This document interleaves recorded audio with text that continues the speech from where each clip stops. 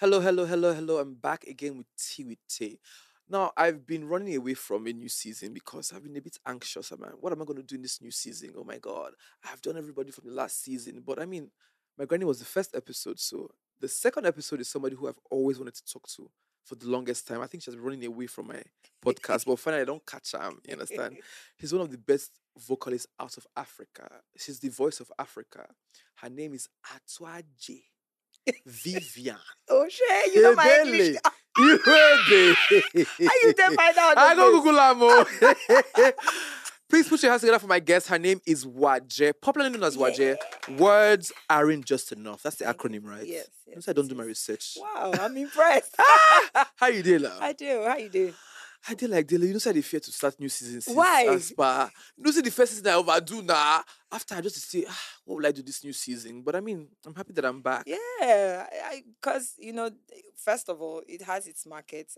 This is ministry. I don't tell you before. Say this Hallelujah. is ministry, so no fear. Just do. I beg. Get people where need to day here. Thank you Yeah, so much, sis. well done. But it's good to see you. How have you been these days?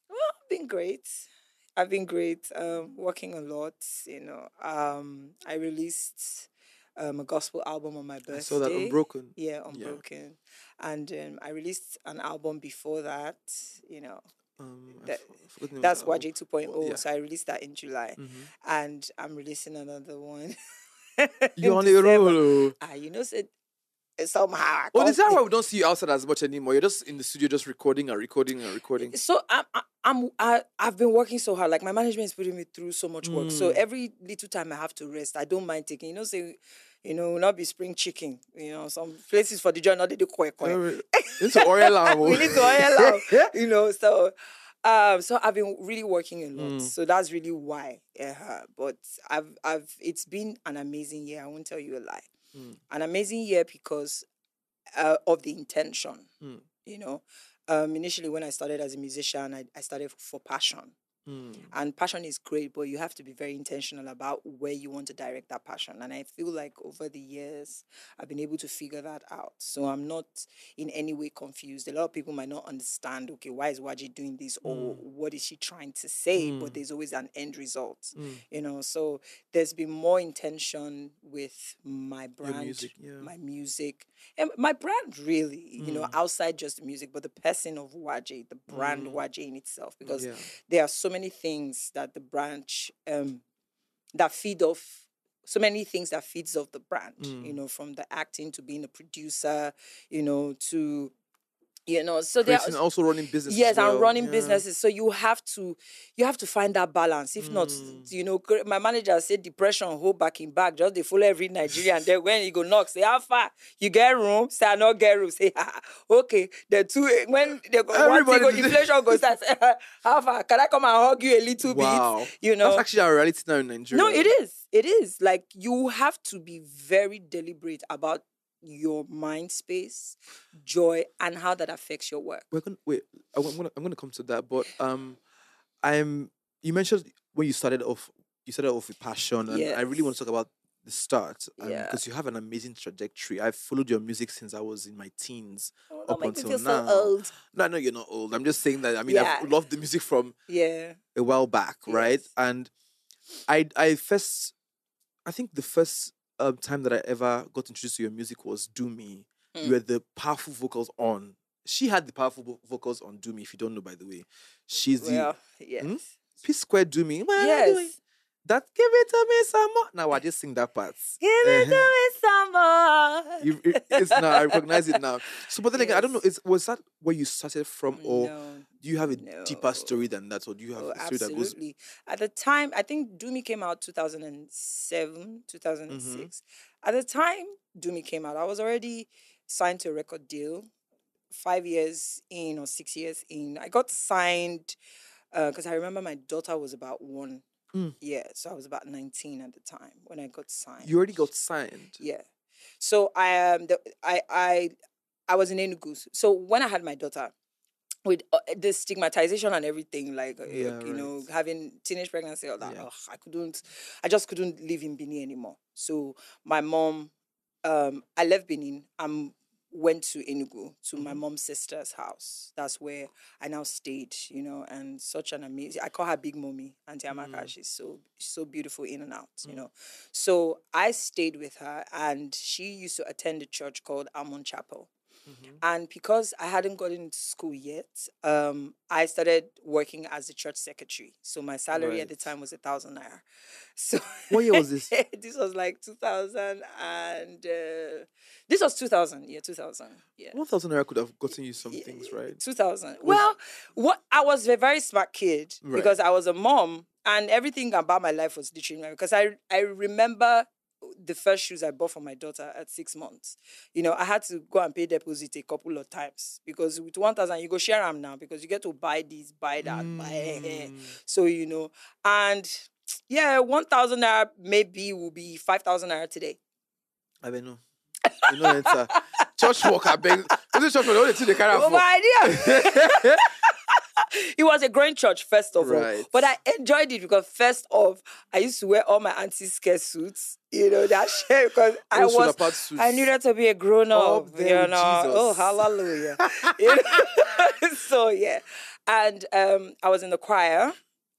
And one Sunday, after singing, that's where I met my mentor, Uncle Chris Madubuko. So when I met him, and he heard my voice, he was like, because I sang that day, and he was like, you should be, I have a record label, he had an accent, you could tell he just got back from US, lovely family, and he was like, you should be signed. And I was like, no, I was not called to be signed. I'm called to sing the gospel to the Lord. Oh, so you didn't want to be circular, you just wanted to sing for Jesus. I didn't even think, even if I were gospel, I didn't want to put my voice on a track.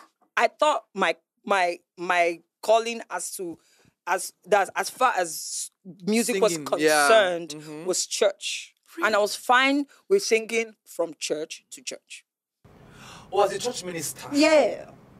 Just carrying the gospel around. Yeah. So you can't change your mind.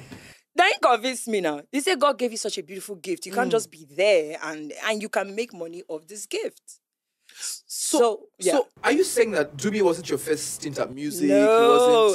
I had about, I released a single. There was Claire, make room for me. Claire, I'm representing Don't For Real. Claire, I'm Waje and I'm born to win. Ooh. And even before Do Me, there was Wanna Go Somewhere. I don't know. At what age were you when you did Do Me? I was 26.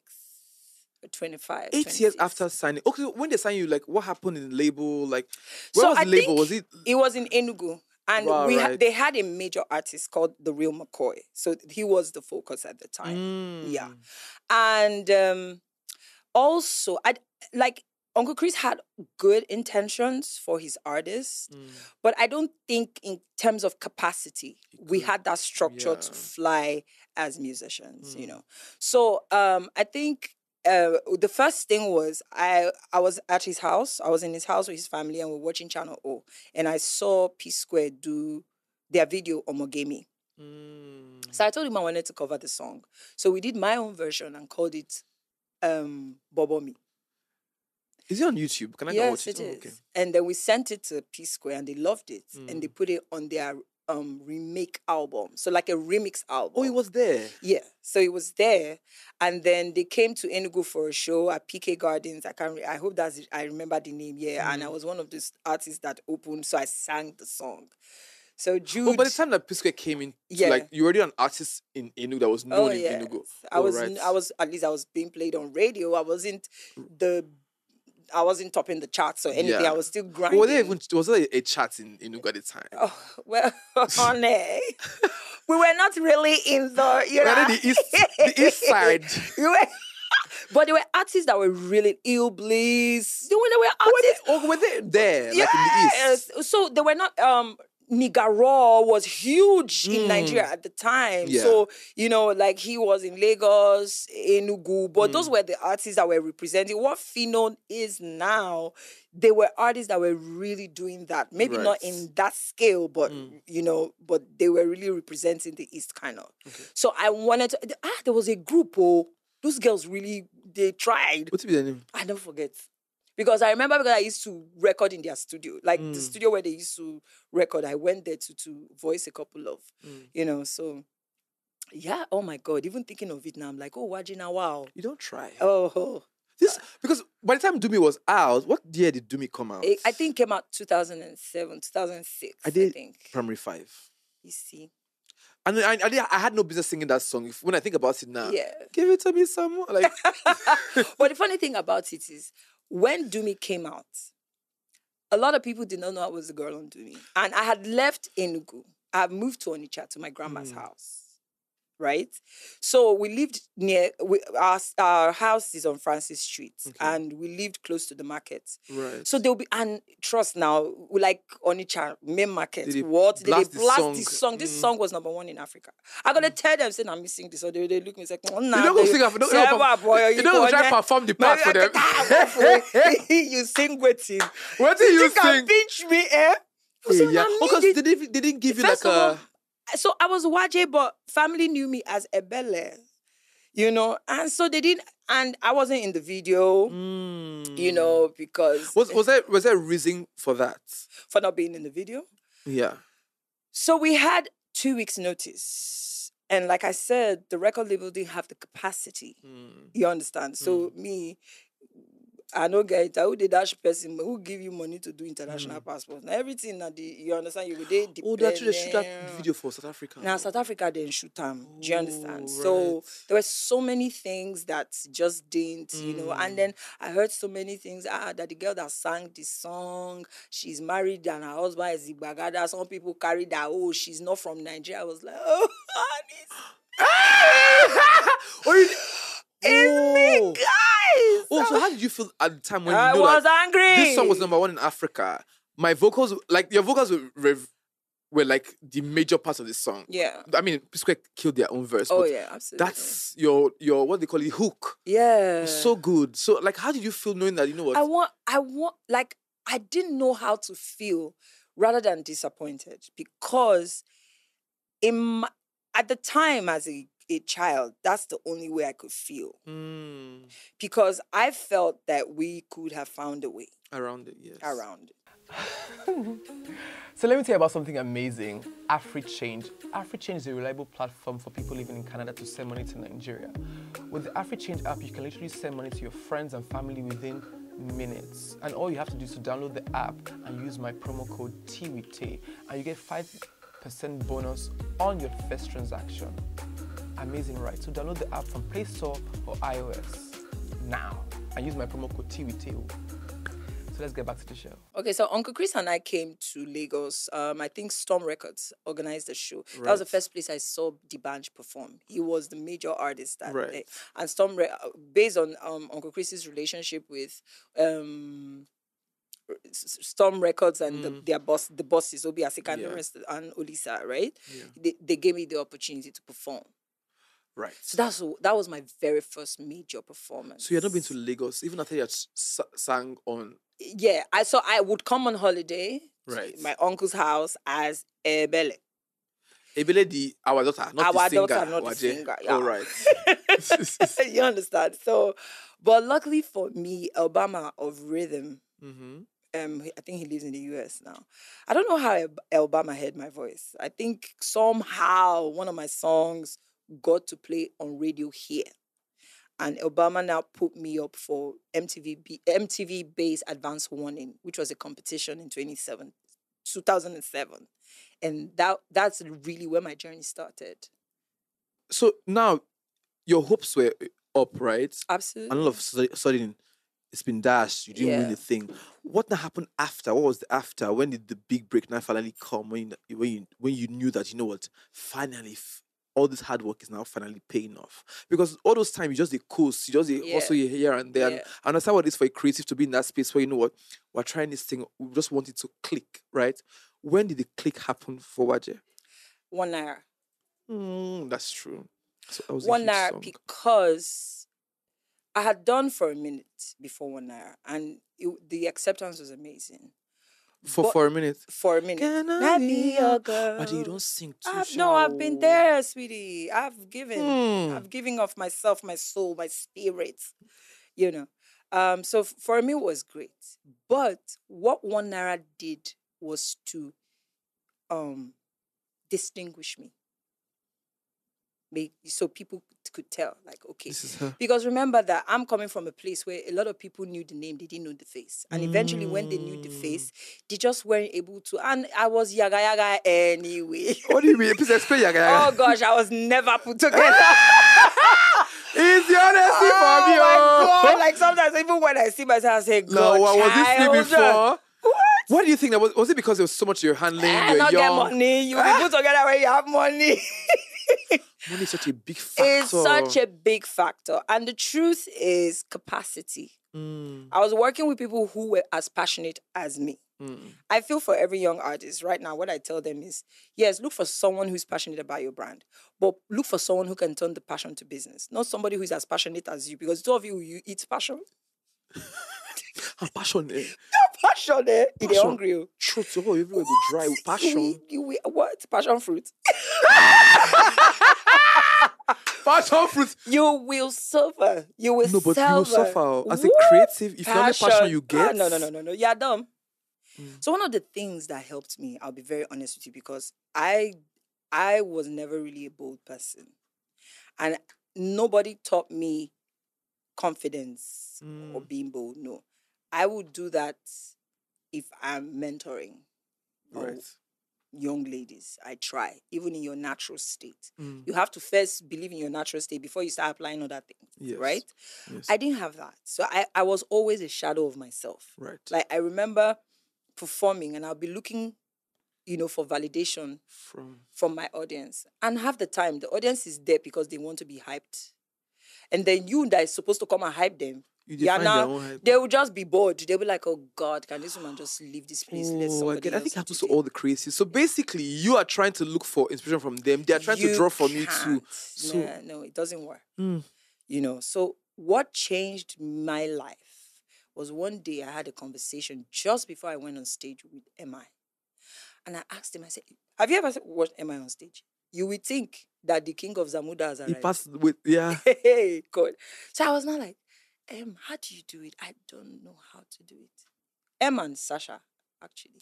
Sasha. Yes, P. Sasha, when I was in the house, because she was one of the, she was sort of like a coordinator for the finals, right? So she came backstage as an artist, talked to all of us who were, in the competition and, tried to help us with our confidence. And I told her, I said I was nervous. I didn't know what I was going to do because dancing at the main team was the one who gave me I was supposed to sing and dance and, all those, remembering the lines and, and she said, perform like it's the last 4 minutes of your life. That day, You perform. you need to go and watch my performance. As I swing it, what I did, Beyonce have not done it. And you were like, what did they happen? Maybe we just do I wear bomb shot and play suits, wear heel. I did it. I broke. I said today. We die here. This performance. What? But how did it go? Like, was it great? It was great, but not great enough to win. But it was great. I would say that I was really proud of myself because at the time, my friends still refer to that in terms of my capacity to say, oh, Waje, people don't know that you dance, you do these things, That's really the part of me that showed that okay, if I intend to do something and I'm focused on it, I can get it done. Yeah, I can actually get it done. But M's own was, he said, look, so we were backstage and he said, look outside. And I looked.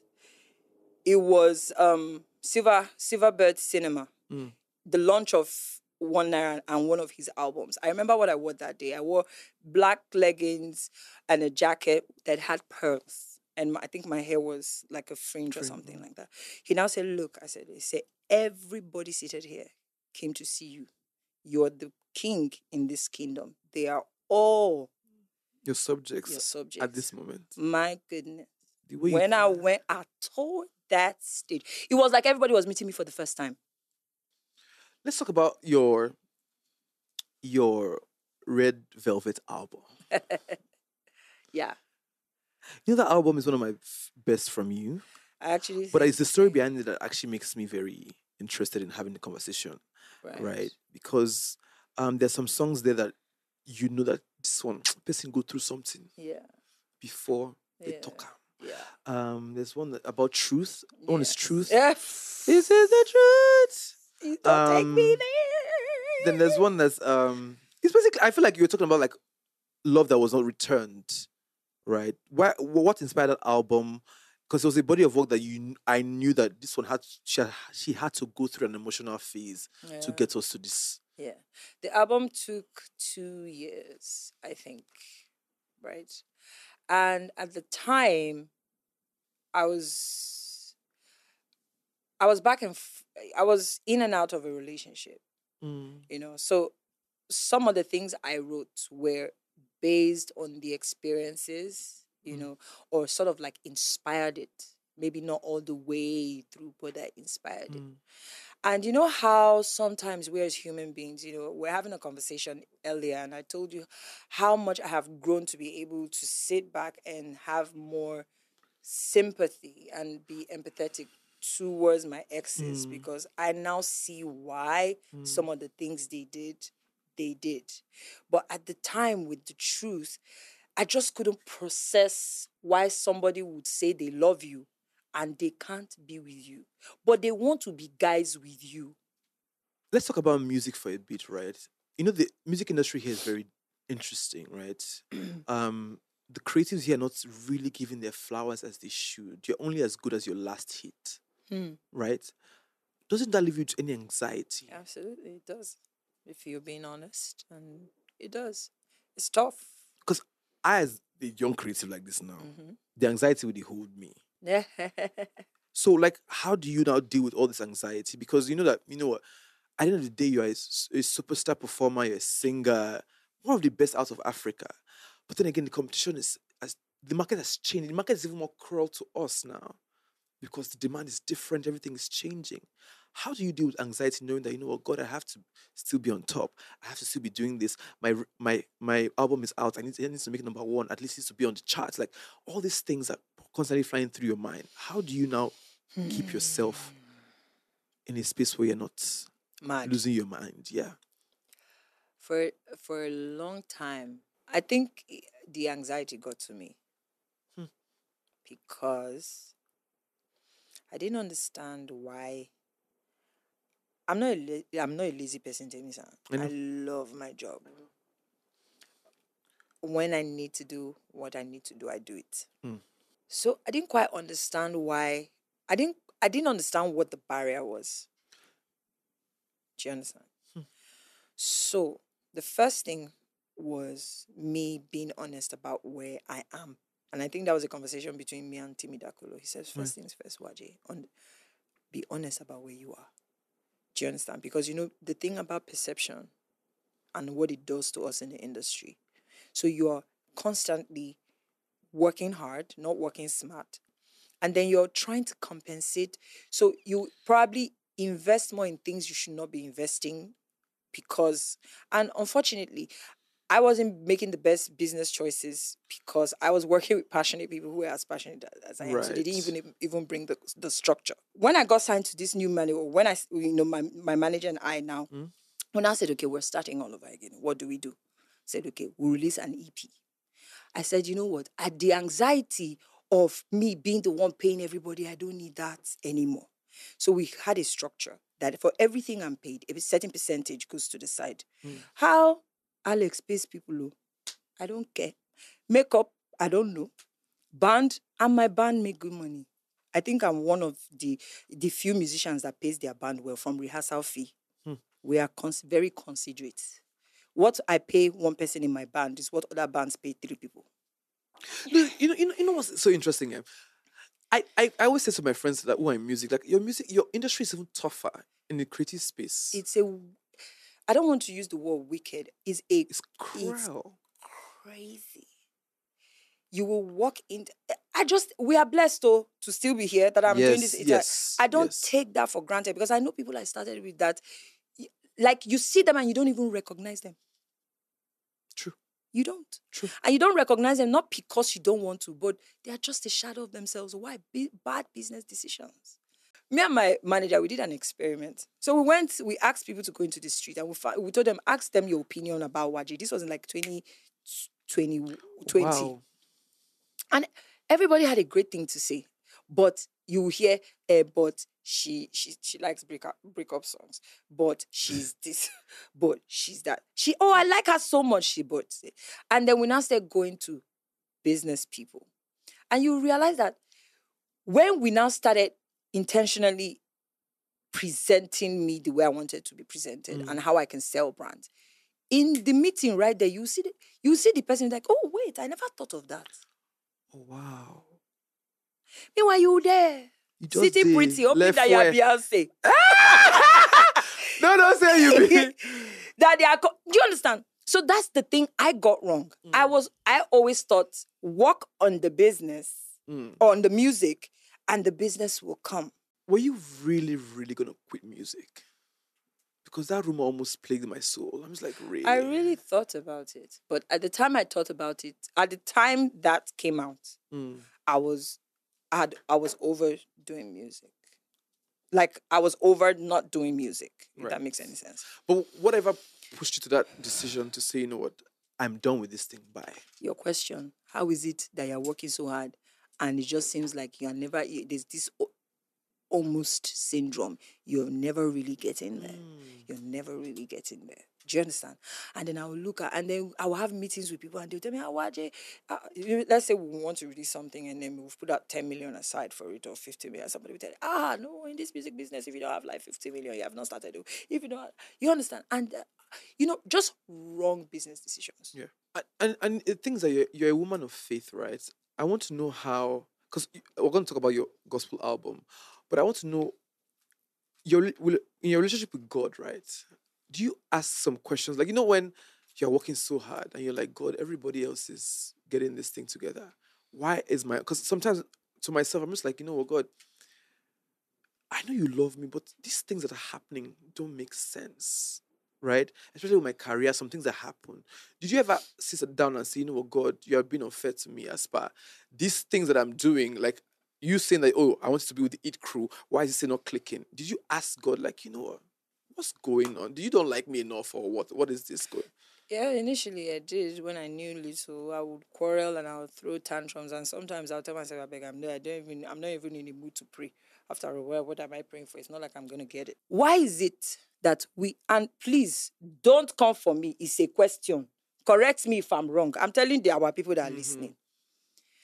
Have you ever sat down to think why we have so many strong people who claim they love God and we are still under bad governance? I don't think enough people who love God in governance. Don't you think? No. We've used religion to spoil everything. Dominate the earth. If you had 70% of strong Christians who understand the word, not religion, who are dominating real estate, tech, media, they will have a say. I see the change. Like, you literally dropped 3 albums. Like, you're about to drop the 3rd one, right? Yeah, in 5 months you've just been working. Days. I don't see you outside. No, I just see you just doing work. 5 months and 10 days. Yeah. A whole gospel album. Yes. Why? Because I just needed to say thank you for my eyes of understanding being open to who he truly is, not religion. Like who he has been to me. I just needed to tell God thank you. Like how, because I have goofed many times. Temisan, I've goofed. And the goofing is not, goof? I'm not like made mistakes. It's not immorality or that's not it. Is God will give you positions and you literally not see it and you just be, because in your mind they are talking about something entirely different. You understand? And then you miss opportunities and he will still bring those opportunities again. So it's almost like God go carry you, go back to class when you never pass them until you don't pass that class. So just even being here after this number of years, I may not be number one female artist to a lot of people, but he's creating, opportunities for me. And I just needed to use that album to say, thank you for healing me. Like with this industry, a lot of people say, oh, women, they're not, enough women in the industry. And I agree. And sometimes it's almost like I am heartbroken when I get DMs from young girls who want, or people who are up and coming. And in my heart, I'm like, oh, I really do want to help. But I'm grateful that it didn't happen then, because now, next year, I'm working on a hub that is going to accommodate, not necessarily accommodate in terms of sleeping, but in terms of young talents, from producers to singers to performers and it's a hub where you'll be groomed like it's a class where, because that was my problem. Right. And I feel like a lot, it's great to sign people, but that's not my calling. Do you understand? A lot of people need to, if it's the branding and, and I'm working with, because it's a billion-dollar industry. There's a song I recorded recently, and it's such a beautiful anthem. It's going to be out in December. And it's called Bigger. And the whole point of Bigger is it's a place of, it's a motivational song, but it's also a song of knowing me. I'm bigger, like in knowing who he is. But it's not a Christian song. And I think every creative needs to have a relationship with God, because creativity is it's actually a relationship with God. Yeah. Because for you to create, it's God that's in your mind and everything. And I feel like for us to even be seen as creatives, we need that. Yeah, we do. We're coming to the end of this amazing. Great. I feel like we have so much in common. Like I wish we could talk for longer, but I'm really interested in your album. I know recently there's been some Thames and Waje type of vibe. Oh, is it gonna really? happen? Is it not gonna happen? Oh But my really, God. I don't think that the females in the industry really collaborate as much as the guys. I don't know if it's gonna change eventually. If like people who have been in the industry like you longer would want to bring in the younger females and say, you know what, But the let's thing work is, together. I've always collaborated with females. On my first album, I had Tiwa. I've Right, worked that's with true. Omaomi. I've Right. worked with Yemi Alade.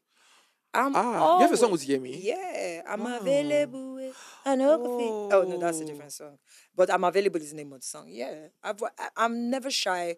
I never shy away of working with females, because I respect, because I'm a female artist and I know how different it is in terms of pulling your weight and struggles, and so I respect when a woman is like putting in what she needs to put in, and like recently, I tweeted that I would love to work with Temisan, and she reached me back, and those are the things I love seeing. I love that people respect people's creative process and respect people's brands enough to say, you know what, I'm meeting you at your table, like I respect your brand, I want to work with you, and there's nothing wrong with that. I mean, we've come to the end of the show, but before I finally let you go, Yeah. what is the one thing that you would say to young creatives right now to just help them? I mean, some of us are new in this space. I mean, I'm barely like 2 years or 3 years into my career, and I've told you all the things that I've gone Yes. through, and you have gone through these phases. You have dealt with too many emotional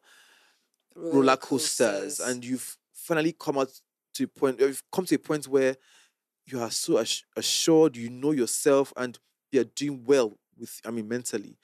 How do we navigate? What are the things that we need to know beforehand? What are the things that we should know not to do? First is that it's hard work. It's not, don't, Ashake is big right now, but people don't know that he's had his story coming. He's been working really hard. Really hard. So it's never so I saw this person on social media, next thing the person blew. You go and check. The person has been grinding. And then in terms of the anxiety and the pressure, don't be too hard on yourself if you don't know what you're doing. So ladies And gentlemen, and gentlemen, you have to have more you have to have more than your talent. And thank you, Temisan. Thank you for letting me, speak and tell my truth. I feel like a lot of people think they know me, but they really don't. So I respect shows like this because it gives me the room to be vulnerable without thinking of what, what I said, was it wrong or was it, sometimes you need to be in this space.